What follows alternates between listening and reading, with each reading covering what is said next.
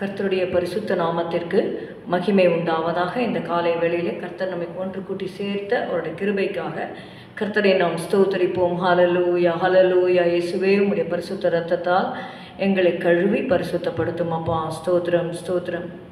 துதித்து பாடிட பாத்திரமே துங்கவர் இயேசுவின் நாமமதே. துதிகளின் மத்தியில் வாசம் செய்யும் தூயனை நேயமாய் ஸ்தோத்தரிப்போமே. அற்புதமே அவர் நடத்துதலே, ஆனந்தமே பரமானந்தமே, நன்றியால் உள்ளமே மிக பொங்கிடுதே. நாம் அல்லேலூயா துதி சாற்றிடுவோம், நன்றியால் உள்ளமே மிக பொங்கிடுதே. நாம் அல்லேலூயா துதி சாற்றிடுவோம். கடந்த நாட்களில் கண்மணி போல் கருத்துடன் நம்மை காத்தாரே. கர்த்தரையே நம்பி ஜீவித்திட கிருபையும் ஈந்ததால் ஸ்தோத்தரிப்போமே. அற்புதமே அவர் நடத்துதலே, ஆனந்தமே பரமானந்தமே, நன்றியால் உள்ளமே மிக பொங்கிடுதே.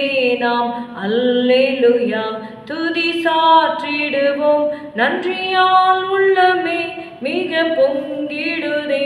நாம் அல்லேலூயா துதி சாற்றிடுவோம். எஸ்தர் 4வது அதிகாரம் 14வது வசனம். Let's turn our Bibles to the book of Esther, chapter 4 and verse 14. நீ இந்த காலத்திலே மௌனமாயிருந்தால் யூதருக்கு சகாயமும் ரட்சிப்பும் வேறொரு இடத்திலிருந்து எழும்பும். அப்பொழுது நீயும் உன் தகப்பன் குடும்பத்தாரும் அழிவீர்கள். நீ இப்படிப்பட்ட காலத்துக்கு உதவியாய் இருக்கும்படி உனக்கு ராஜ மேன்மை கிடைத்திருக்கலாமே, யாருக்கு தெரியும் என்று சொல்ல சொன்னான். இது மொர்தெகாய் எஸ்தரிடத்திலே சொல்லி அனுப்பின வார்த்தைகள். நீ இந்த காலத்திலே மௌனமாயிருந்தால் யூதருக்கு சகாயமும் ரட்சிப்பும் வேறொரு இடத்திலிருந்து எழும்பும். தேவன் தம்மை தேடுகிறவர்களை, தமக்கு சொந்தமானவர்களை ரட்சிக்க அவர் வல்லமை உள்ளவராய் இருக்கிறார். ஆனாலும் நம் மூலமாக சில கிரியைகள் செய்யும்படியாக, அவருடைய நாமத்தை நம் மூலமாக மகிமைப்படுத்தும்படியாக சில காரியங்களை தேவன் நம்மிடத்திலே எதிர்பார்க்கிறார். கொர்நேலியுவின் வீட்டிற்கு ஒரு தேவ தூதனை அனுப்பி கூட சுவிசேஷத்தை சொல்லியிருக்கலாம்.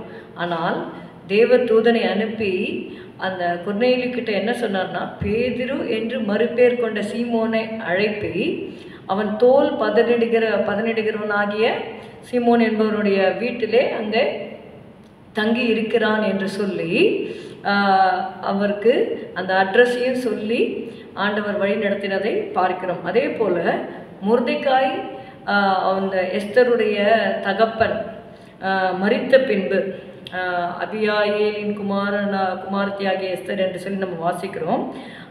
எஸ்தர் தன்னுடைய தகப்பன் மரித்த பின்பு தன்னுடைய சிறிய தகப்பன் மகனாகிய மொர்தெகாய், so both were cousins actually. So மொர்தெகாய் என்ன பண்ணுறாரு, எஸ்தரை எடுத்து வளர்க்குறாரு. ஆனால் அவர் சொல்லும் பொழுது அவரை ஸ்ட்ராங்காக சொல்கிறது என்னென்னா, நீயும் உன் தகப்பன் குடும்பத்தாரும் அழிவீர்கள்.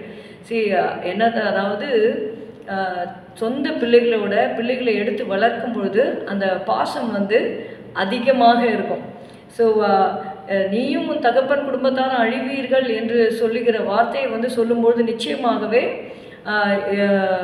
மொர்தெகாய்க்கும் கூட அது ரொம்ப சந்தோஷத்தில் சொல்லலை, ஒரு வேதனையில் அவர் சொல்லுகிறார். எதற்காக என்றால், எஸ்தரால் சில காரியங்கள் நடக்கப்பட வேண்டும் என்பதை உணர்த்துவதற்காக அவர் அப்படி சொல்லுகிறதை பார்க்கிறோம். அந்த எஸ்தர் இருக்கிற இடத்திலே நாம் ஒவ்வொருவரையும் நம்ம வைத்துக்கொள்ள வேண்டும். தேவன் நம்மிடத்திலே என்ன சொல்லுகிறார், நீ இந்த காலத்திலே மௌனமாயிருந்தான். ரட்சிக்கப்பட்ட பிள்ளைகள் நம்ம ரட்சிக்கப்பட்டுட்டோம், நம்ம மட்டும் ஹெவனுக்கு போகிறோம், பரலோகத்துக்கு போகிறோம் என்று சொல்லி நாம் நம்முடைய வாழ்க்கையை வாழாத படிக்கு நமக்கு அறிமுகமானவர்கள் நம்மிடத்திலே சத்தியத்தை குறித்து விசாரித்து கேட்கிறவருக்கு சாந்தத்தோடு நாம் உத்தரவு சொல்ல நாம் கடமைப்பட்டிருக்கிறோம்.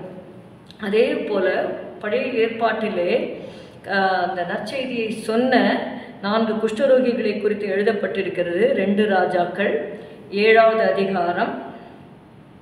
7வது அதிகாரத்திற்கு உங்கள் வேதாகமத்தை திருப்பிக் கொள்ளுங்கள். 2 ராஜாக்கள் 7:9. பின்பு அவர்கள் ஒருவரை ஒருவர் நோக்கி, நாம் செய்கிறது நியாயமல்ல. இந்நாள் நற்செய்தி அறிவிக்கும் நாள். நாம் மௌனமாயிருந்து பொழுது விடியும் மட்டும் காத்திருந்தால் குற்றம் நம்மேல் சுமரும். இப்போதும் நாம் போய் ராஜாவின் அரண்மனையாருக்கு இதை அறிவிப்போம், வாருங்கள் என்றார்கள். இங்கே பார்த்தீங்கன்னா இந்த இடத்துல இந்த 4 குஷ்டரோகிகள் இருக்கிற இடத்துல வந்து நீங்கள் பார்த்தீங்கன்னா அங்கே ஒரு பெரிய பஞ்சம் உண்டாயிருக்கிறது. அந்த பஞ்சத்தின் பயங்கரமான கொடுமையிலே அந்த பஞ்சத்தின் கொடுமையை வாசிக்க வேண்டும் என்றால் 2 ராஜாக்கள் 6:28 நீங்கள் பார்த்தீங்கன்னா தெரியும். உன் மகனை எனக்கு தா, அவனை இன்று தின்போம், நாளைக்கு என் மகனை தின்போம் என்று சொல்லி அந்த சொந்த பிள்ளைகளை அடித்து தின்ன சாப்பிடத்தக்கதான பஞ்சம் அங்கே இருக்கிறது என்று சொல்லி பார்க்கிறோம். அந்த பஞ்சத்திலிருந்து தேவன் விடுதலை கொடுத்தார். அதற்கு அந்த எதிரிகள் வந்து சீரியருடைய இராணுவத்திற்கு போகும்படியாக இந்த குஷ்டரோகிகள் அங்கே போகிறாங்க. அங்கே போய் ஏன்னா இங்கே இருந்தாலும் சாக போகிறோம், அந்த சீரியருடைய இராணுவத்துக்கு போனாலும் நம்ம சாக போகிறோம், பரவாயில்ல நம்ம எழுந்து அங்கே போவோம்னு சொல்லி அவங்க வந்து தங்களுடைய ஜீவனை பணயம் வைத்து அங்கே போகிறதை நம்ம பார்க்கிறோம். அந்த அந்த குஷ்டரோகிகள் போகிற அந்த ஸ்டெப்ஸை வந்து ஆண்டவர் பார்த்திங்கன்னா 2 ராஜாக்கள் 7:6 ஆண்டவர் சீரியரின் இராணுவத்திற்கு ரதங்களின் இறைச்சலையும் குதிரைகளின் இறைச்சலையும் மகா இராணுவத்தின் இறைச்சலையும் கேட்க பண்ணினதினார். இந்த ஃபுட் ஸ்டெப்ஸ் ஆஃப் த லெப்பர்ஸ்ன்னு சொல்லும் பொழுதே அவங்களுக்கு ஏற்கனவே அவங்க உடம்புல பாதி வந்து அழுகியிருக்கும். ஆனால் அவங்களுடைய ஸ்டெப்ஸை வந்து ஆண்டவர் எப்படி எனிமிக்கு காமிச்சாங்கன்னா, ரதங்களின் இறைச்சல், குதிரைகளின் இறைச்சல், மகா இராணுவத்தின் இறைச்சல் இதை கேட்க பண்ணி நம்மிடத்தில் போக்குவரவு வர இஸ்ரவேலின் ராஜா, ஏத்தியரின் ராஜாக்கள், எகிப்தியரின் ராஜாக்களே நமக்கு விரோதமாக வந்திருக்கிறாங்கன்னு சொல்லி அவங்க அவங்களுடைய பொருட்கள், பொக்கிஷங்கள், உணவுப் பொருட்கள் எல்லாத்தையும் விட்டுட்டு அவங்க போயிட்டாங்க. அந்த கூடாரங்களில் போட்டுவிட்டு கழுதைகளையும் குதிரைகளையும் அவைகள் இருந்த பிரகாரமாக விட்டு தங்கள் பிராணம் மாத்திரம் தப்பும்படி எனிமீஸ் வந்து ஓடி போயிடுறாங்க. அப்போ அந்த குஷ்டரோகிகள் போய் பார்க்கும்பொழுது அவங்களுக்கு பொக்கிஷங்கள் இருக்குது, வஸ்திரங்கள் இருக்குது, பொண்ணு வெள்ளி எல்லாமே, வெள்ளி பொண்ணு எல்லாம் பார்த்து அவங்க தங்களுக்குன்னு கொஞ்சம் எடுத்துக்கிறாங்க. அதுக்கப்புறம் தான் அவங்க சொல்கிறாங்க. So when they receive so much goodness, okay, they have been showed so much kindness, they don't want it to restrict it to their own lives, but they want to tell it to the king so that the king can come and take the possessions. அந்த எதிரியுடைய அந்த பாளையத்தில் இருக்கிற, ஏன்னா தேசத்தில் பஞ்சத்தில் சாகுறாங்க என்று சொல்லி அவர்கள் அதை செய்தார்கள் சொல்லி பார்க்கிறோம். நம்முடைய வாழ்க்கையில் கூட நம்ம we may be insignificant people, but when we are going to look how insignificant we are not going to progress. But when you know the significance and the greatness of God, you will surely work for God. நம்முடைய சொந்த முயற்சி அல்ல, நம்ம ஒரு step எடுத்து வைத்து ஆண்டவருக்காக கிரியை செய்யும் பொழுது நம்முடைய தேவன் பெரியவராக இருக்கிறார். அவர் நிச்சயமாக நமக்காக கிரியை செய்வார். எப்படி இந்த குஷ்டரோகிகள் விஷயத்தில் எதிரிக்கு வந்து ரதங்களின் இறைச்சலை கேட்க பண்ணினார், அதே போல் நாமும் நற்செய்தியை அறிவிக்க வேண்டும் என்று தேவன் எதிர்பார்க்கிறார். when we do our part, God is able to bless what we have done. ஸ்தோத்திரம் அப்பா, உம்மை துதிக்கிறோம் கர்த்தாவே. ஆண்டவரே, நாங்கள் இந்த காலத்திலே மௌனமாயிராதபடிக்கு ஆண்டவரே எங்களிடத்தில் விசாரித்து கேட்கிறவர்கள் ஆண்டவரே, நீர் எங்களை நடத்துகிற பாதையிலே ஆண்டவரே சமயம் வாய்த்தாலும் வாய்க்காவிட்டாலும் திருவசனத்தை ஜாக்கிரதையாக பிரசங்கம் பண்ணுங்கள் என்ற வார்த்தையின்படி கர்த்தாவே உம்முடைய சத்தியத்தை நாங்கள் சொல்ல ஆண்டவரே நீர் எங்கள் கிருபை தரும்படி ஜெபிக்கிறோம்.